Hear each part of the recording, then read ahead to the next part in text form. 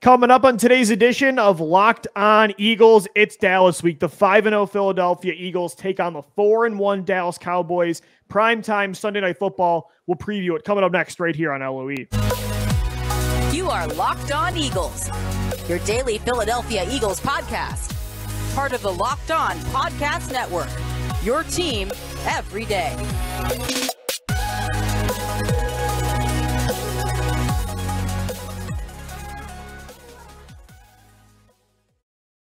We thank you so much for making Locked On Eagles your first listen each and every day. This podcast is sponsored by BetterHelp. It's not a crisis line. It's not self-help. It's professional therapy done securely online, available to people worldwide. And they have a special offer for our Locked On Eagles listeners. Get 10% off your first month at betterhelp.com/lockedon. I'm Louis DiBiase. He's Gino Camilleri. We're taking a first look at Eagles Cowboys.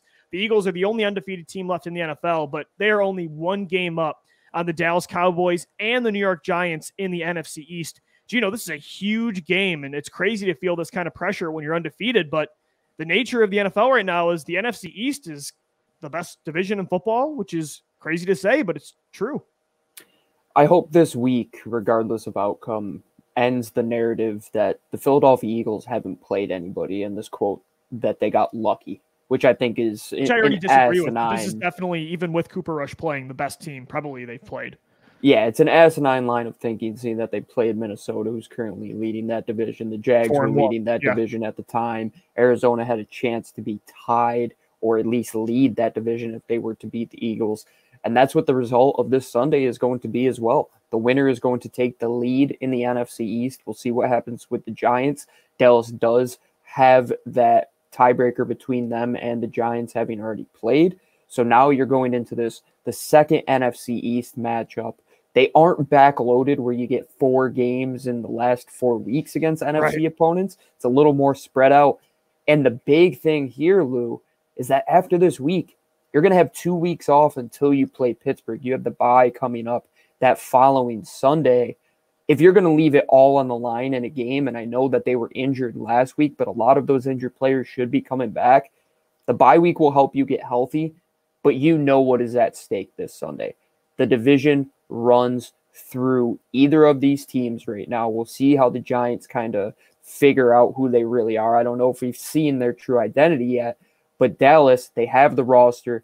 Dak should be coming back within a couple weeks. I don't see them going away. This is a huge matchup. It's a huge game, and it's right now for first place in the division. And I don't remember a time where both teams were playing this complete of a product of football. Maybe since, because there's been a ton of close games they've had over the years that have had division implications. 2019, week 16, basically win for the division or go home. The Eagles won that game.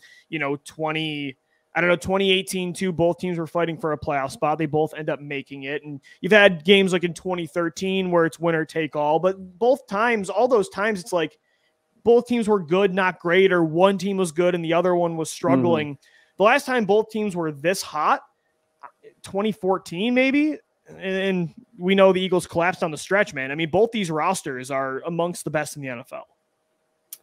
And when you look at how Dallas has been building, is their window right now? And it seems to be like that with their roster. They do have a lot of older guys, especially you look at the offensive line. Travis Frederick, you thought he would be here for the long haul. He ends up retiring. He's no longer there. Martin isn't getting any younger there at the right guard position, still playing top-notch football. Tyron Smith is out. Their defensive players, they have a good mix of all of them. They got youth with, Trevon Diggs. You have Micah Parsons, of course. Leighton Vander Esch is one of those older veterans now, which seems crazy that we're talking about him as a veteran. But right now, the Eagles, I feel, are in that window too. And it's so hard to discount either of these teams. And whoever wins this game should take the favorite to take the division. That would be good. But the thing is, it's only week 6. So even if you do drop this game, it'll be tough because these NFC East games, when you lose one, it's like losing 2. It's a 2-game swing, essentially. Your opponent goes up by 1 game and you go down by 1. That's the 2-game swing. And we have seen this, like you had said. Have they ever been this good playing each other at the same time? Even with Cooper Rush, Gino, this Cowboys team looks really good. And that's why you want to get this win too, because Dak Prescott's probably going to be the quarterback for that next matchup later in the year. You would have to assume. And once again, that will be another test that we add to Jalen Hurts. Can you go and beat the quarterback that right now is the incumbent, the guy who everybody says is the best quarterback in the division? We'll still figure out how that plays out with the whole Cooper Rush situation. But this is one of those games where they talk about it being a revenge game where Dallas had their number last year. Dallas has had their number a lot if you look at this series. I mean, we go back to the early 2010s where you get swept. You lose 3 games to them in back-to-back weeks at the end of the season and then go into the wild card as well. Good thing right now that it's only week 6, like we said. I can't remember a game against Dallas being this early outside of the week 2 one when Sam Bradford played and Jason Peters was out and Lane Johnson moves to left tackle. That was just no, you're right. Most NFC East matchups have been kind of stacked to the bottom of the schedule over the years. But, this is an early one, and I'm glad you mentioned Jalen Hurts, because this is his – he's checked off a lot of boxes this year, and he's passed a lot of tests, but I think this is the first time in 3 years with the Eagles that he's been in this kind of, he already knows what it's like Dallas week as the Eagles starting quarterback, but this is the first time in his career where he's going up against the Cowboys when both teams really need the win and both teams are very good. That adds another element. Any big game is going to feel more pressure, but against Dallas, especially on primetime football, this is a big test. I can't wait to see how he does against a loaded defense. And this is one of those games, too, where you're saying it could be pivotal either way. Because if you do well, then you're saying, oh, Jalen Hurts checked off another box. But if he struggles against Dallas, and my big thing, and I always say it on the show, is drafting to beat your division, I don't think it'll just be on Jalen Hurts' shoulder. I think it would be a bigger organizational question to say, have they done the right things in the offseason? Beating the rest of the teams in your division or outside of the division is great. Beating Arizona is awesome. Beating Minnesota is awesome. But what division games present is the potential to have a 4-game swing over any opponent if you are to sweep them.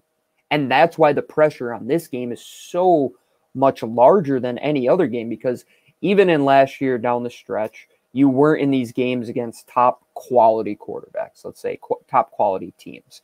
The NFC East wasn't as good as it is this year. Currently, it's the best division in football.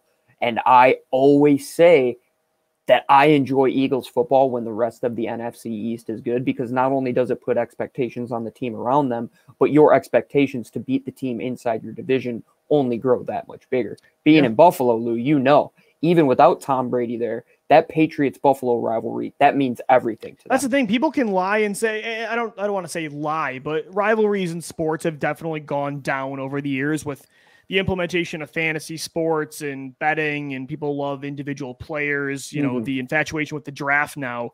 We like a lot of players that even play in the NFC East. I love guys like Jahan Dotson and Terry McLaurin and Curtis Samuel in Washington.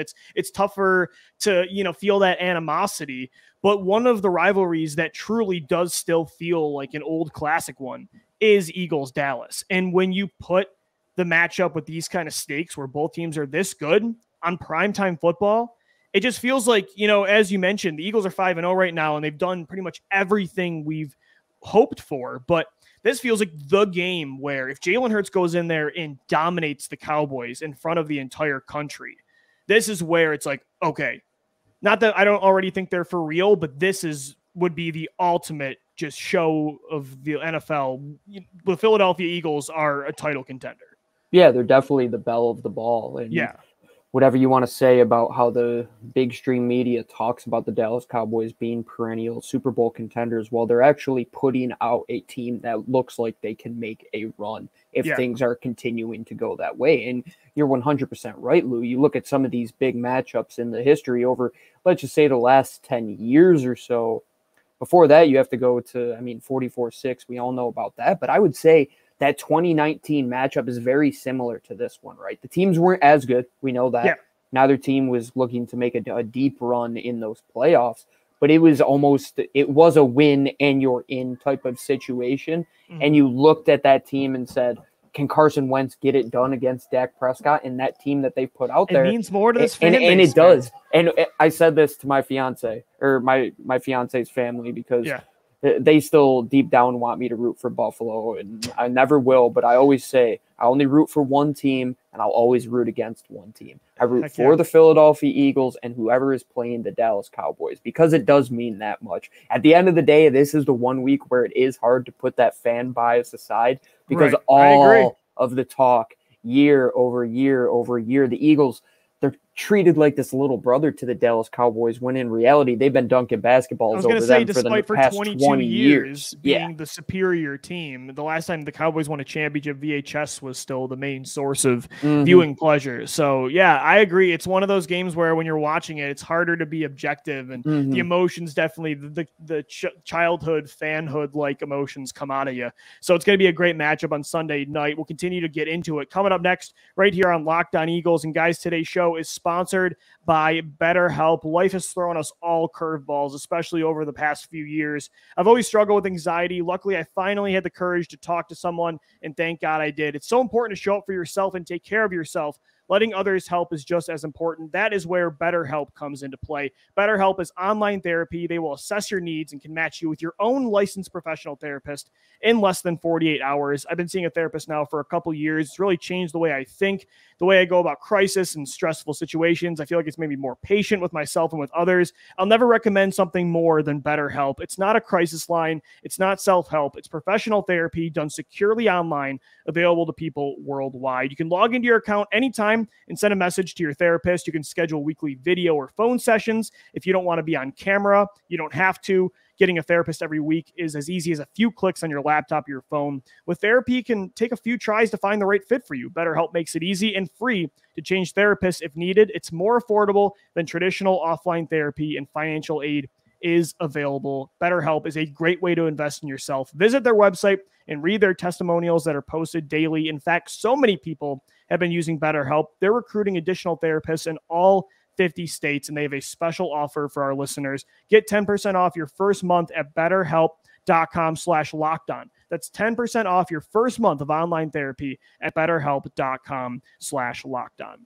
This is the Locked On Eagles podcast. We thank you so much for making Locked On Eagles your first listen each and every day. Make sure you also check out the NFL Key Predictions every Friday on Locked On NFL. Locked On's local experts give you the inside scoop on the 5 biggest games of the NFL weekend, including Sunday and Monday Night Football, plus betting advice from the field's leading experts at BetOnline. Follow NFL Key Predictions every Friday on Locked On NFL, available on the Odyssey app, YouTube, and wherever you get the podcast. On today's LOE, we're taking a first look at this huge matchup between the Eagles and the Cowboys on Sunday Night Football.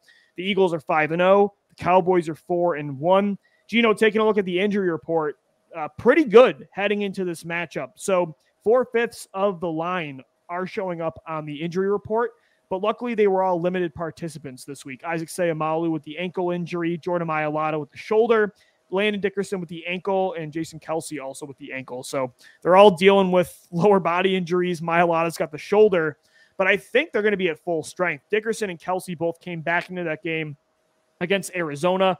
Mailata was close to playing last week, and then, of course, Lane Johnson's healthy. So I'm feeling pretty good about the protection, and it's going to be huge because going up against Micah Parsons and maybe Lane Johnson's kryptonite, DeMarcus Lawrence, it's going to be crucial to be at full strength. Well, he was his kryptonite for a good majority of the beginning of his career, but I think Lane is maybe not anymore. He's settled in and he's taken the last few rounds against them, but that's the one area of concern you have to look at. If you're going to the X's and O's, who are you trying to not ruin your game plan? And that's one of the things that I think I've learned over the last couple of years, which is a good way to look at football. When you're watching Sundays, who is that one guy that you say, this guy cannot ruin our game? Right. Like if you're defending against the Philadelphia Eagles, Jalen Hurts cannot be the reason that you lose that football game. Have teams done a great job going against that?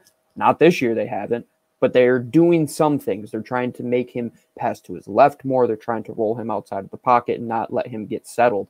Well, if you want a recipe to take that away from the Philadelphia Eagles, it's having Tank Lawrence. It's having Micah Parsons, 2 guys that are going to flush the pocket, especially against a team that these guys aren't fully healthy. We have to call a spade, even though they're going to play. Yeah. We have to know Dickerson that might be dealing with this ankle injury for the entire season. I mean, we know he's been banged up now for all 5 weeks. He's still playing at an elite level, has not allowed a sack all year. 4/5 of the offensive line is not allowed a sack. Dickerson, Kelsey, Sayamalu, and Johnson have not allowed one. So this is going to be strength against strength, and it's going to be really crucial. And I think, too, this is such a key matchup because Dallas is going to throw you a lot of different looks with where they bring pressure. Micah Parsons likes to line up, kind of like how Hassan Riddick did at times as a stand-up linebacker rushing through the A-gap inside, and then he's on the edge. Sometimes he's lined up inside. He really is that rover. They move everywhere. And you saw the Arizona Cardinals last week. You saw the Detroit Lions week 1. They had some success with blitzes and with disguising pressure. This team's got to do better at picking up where the extra pressure is coming from. Jalen's got to do better at finding the open man because there's somebody out there. And I think they got to do better at having those hot routes available. I think they struggled. I'm glad Hurts figured it out at the end when it mattered most. Got to carry that into this game because the Cowboys are going to come at you. I think you have to go into this game with quite the similar approach on offense as you did last week, but under a different, I would say, philosophy. Get the ball out quick, but don't do it on those single screens where it's just a wide receiver and a cornerback. Right. You're going to have to get motion involved. You're going like the 2-point conversion play or the late potential touchdown that they had rather to Quez Watkins, where you motion A.J. Brown across the formation in a jet look, get him out to the flat quick, especially if they're playing zone coverage, you get him into a more favorable area. I say, though, Lou, if they are able to make Trevon Diggs have a tough day, that's where the thing, man. They leave him on an island a lot. If they can pick up this pressure, there's going to be chances to go down the field. The thing with Trevon Diggs is that as good as he is getting to the football, it's a high-risk, high-reward type of mentality. Exactly. Because when you're going to the football, you're leaving yourself susceptible to being beat on big plays. And we have seen that. It's happened in Trevon Diggs' entire career. And that's the one thing that people won't talk about as much because that ball production is so good. He allowed a boatload of yards, a boatload of receptions last year, a boatload of touchdowns. You have to go through those wide receivers again and do it in a manner where I believe that they have the guys on the outside to win those one-on-one matchups outside of Trevon Diggs as well. Because what is Anthony Brown, their next corner up at that position? Yeah, he's the second corner that's going to – and I don't think they're going to have Diggs really roam.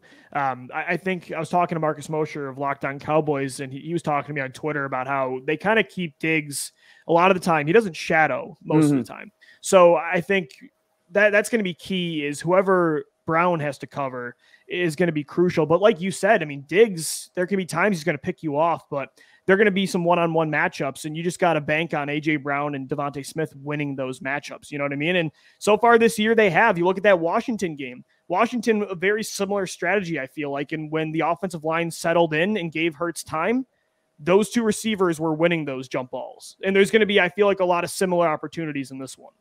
And it all starts with the offensive line, as you said. And it not only starts with the offensive line, it starts with Jalen Hurts being comfortable. Because we know that they're going to present pressure, but he can't go back to those old ways. It's that type of thing where you go back to that schoolyard mentality when things don't go your way. You got to hang in there. Even if they're pushing, if you can buy another half a second to a second, that could be the difference. And will it be as easy to get outside of the pocket with Micah Parsons pursuing you? No, absolutely not. But do I expect Jalen Hurts to win one-on-one individual matchups, even against the most elite of athletes in the National Football League? I absolutely do. But how do you win with Jalen Hurts and win because of him? Well, the other guys have to win their one-on-one matchups as well. And it comes down to your left tackle and your right tackle.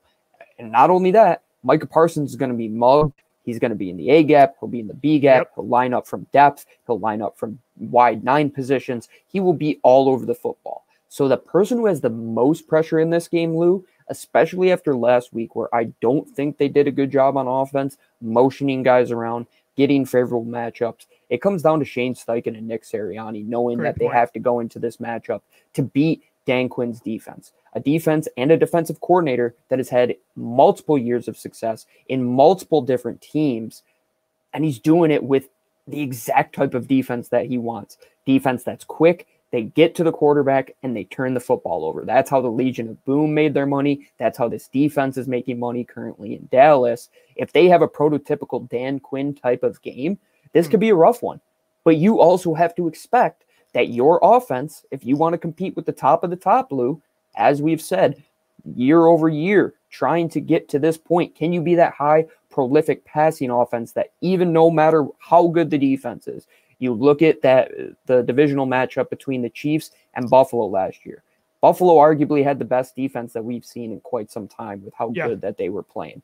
What did Kansas City do? They went out and scored 42 Even points. when Buffalo knew they were throwing the ball. Yeah, totally agree. This is going to be strength against strength, and it's just overcoming a tough opponent. I think, Gino, too, they have to put together 4 complete quarters. Not that Cooper Rush is better than Kyler Murray or even Kirk Cousins, Jared Goff, anybody. You've played Trevor Lawrence, too, but this Cowboys team is so talented that I don't think you can afford to, even if you surge in the second quarter like you always do and maybe build a lead, you can't kind of take your foot off the gas like they've done a lot of times this year. I think 4 complete quarters is going to be crucial. And as obvious as that sounds, you haven't really, and as good as they've looked this year at 5-0, you haven't had that yet.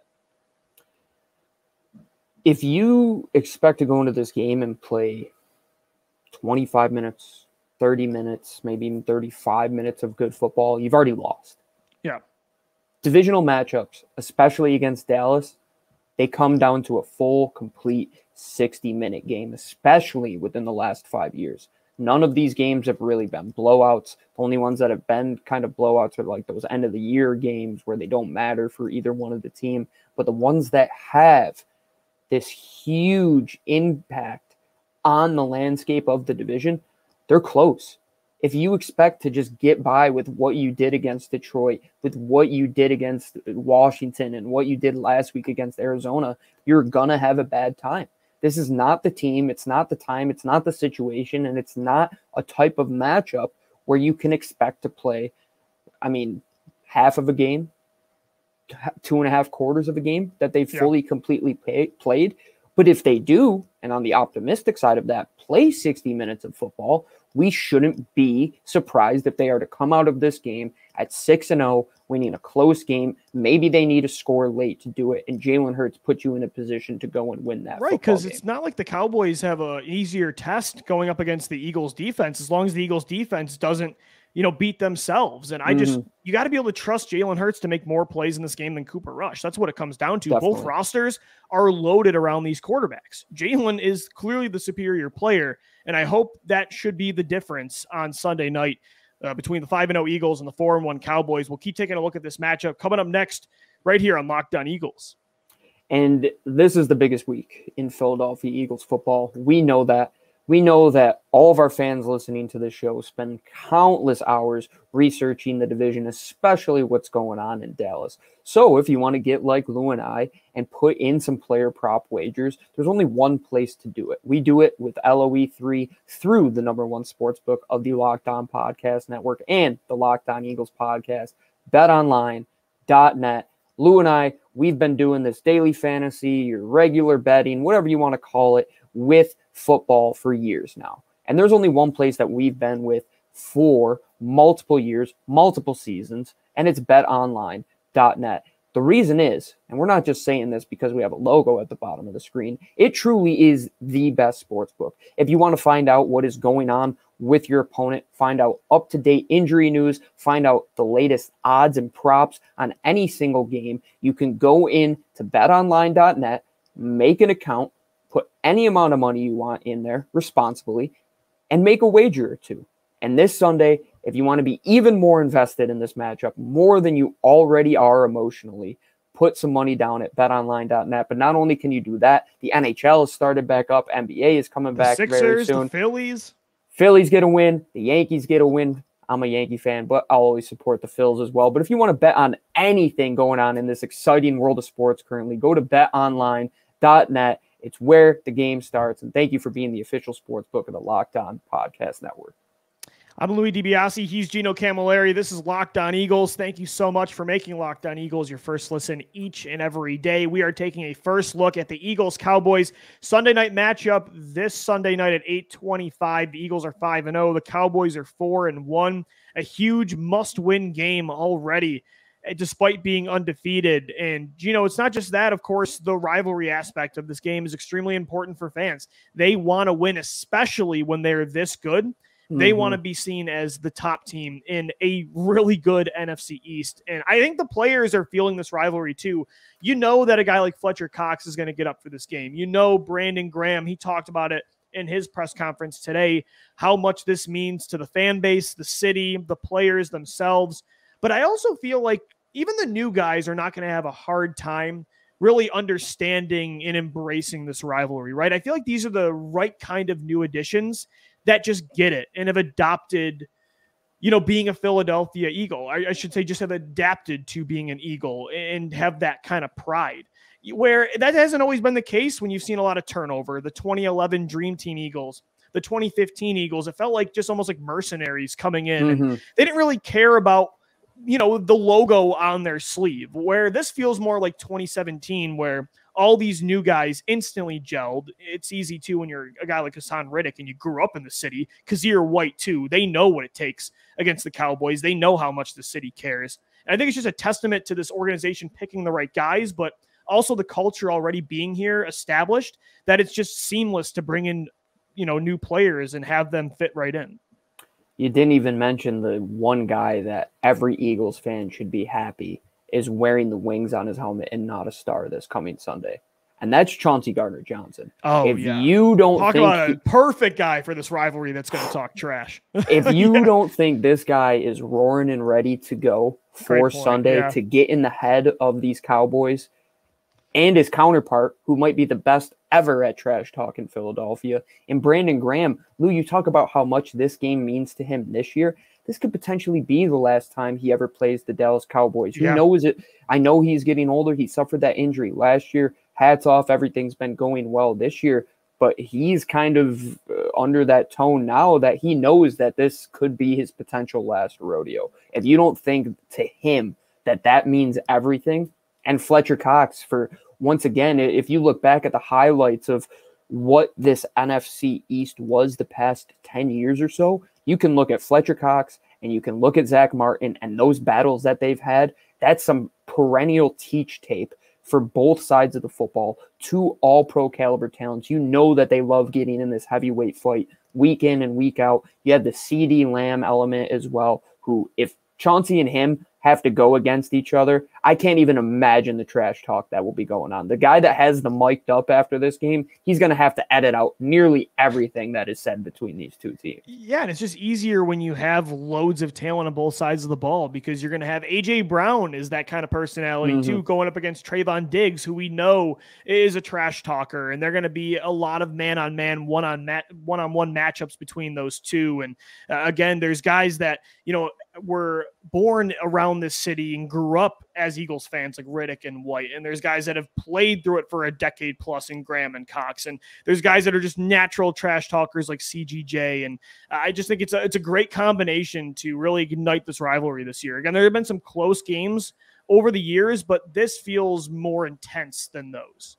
Oh, it definitely does. And fingers crossed so far, we don't have a Doug Peterson moment where he said he's going to guarantee that they go out and beat the Dallas Cowboys. That's not the I don't think right you have to way worry go about that. This it. team is too smart for that. They'll go and talk on Sunday, but they won't say anything Monday through Saturday. They haven't done it under Nick Sirianni's tenure. They don't get outside of who they are and who their leader is. It's Jalen Hurts. You don't think Jalen has something that he wants to say, but he won't. You know how he's going to talk? He's going to do it through the game, and he's going to celebrate afterwards, which you have seen in every one of these 5 wins. How even keel he is. He gets in the locker room, delivers his speech, and then he lets the fun be made. And that's how you have to do it, especially in this game, Lou. You don't have any excuse that you can tell Eagles fans that will make it okay on Monday if this team is to lose. The only way to win, regardless of what happens Monday through Saturday, is to get that victory on the scoreboard. And I think everybody in that building knows it. You made a great point with, Kaiser White and Hassan Riddick just being Philly guys. They know what this means. And you don't think Jordan Davis, who's been in these high type of rivalry matchups between Alabama and the guy Georgia, was in the SEC. He knows. Yeah. All of these players have been in these high profile moments. If there's ever a team that has an identity where they are up to the task to let all of the noise subside and go out there and play with their pads on Sunday, Lou, this is that team, man. I haven't felt this confident since that 2017 year where I didn't think anybody was going to beat them. Until somebody beats them now, I can't really bet against them at this point in time, and especially if they know and understand the magnitude of this event. Right. I'm getting the chills just talking about it, and we're still 4 days away. This is going to be one for the ages, Eagles and Cowboys. The NFC East is better when all the teams are better. NFC East is back. Eagles are leading at 5-0, and they're going to be 6-0 after Sunday. What are we talking about here? Sunday night kickoff, 8:25. We've got crossover Thursday tomorrow with myself and Marcus Mosher of Locked On Cowboys. Gino and I will be back on Friday as well. Make sure you subscribe to the podcast on all platforms and on YouTube as well. Hit us up on Twitter at Locked On Birds, at DiBiase LOE, and at GC24_football. And as always, thank you for making Locked On Eagles your first listen each and every day. Make sure your second listen, the Peacock and Williamson NFL show. Brian Peacock and former NFL scout Matt Williamson, they give you the expert NFL analysis in less than 30 minutes. It's free and available wherever you get your podcasts. For Gino Camilleri, I'm Lou DiBiase signing off. As always, thank you for downloading, thank you for watching and listening, and let's go Birds. Fly, Eagles, fly.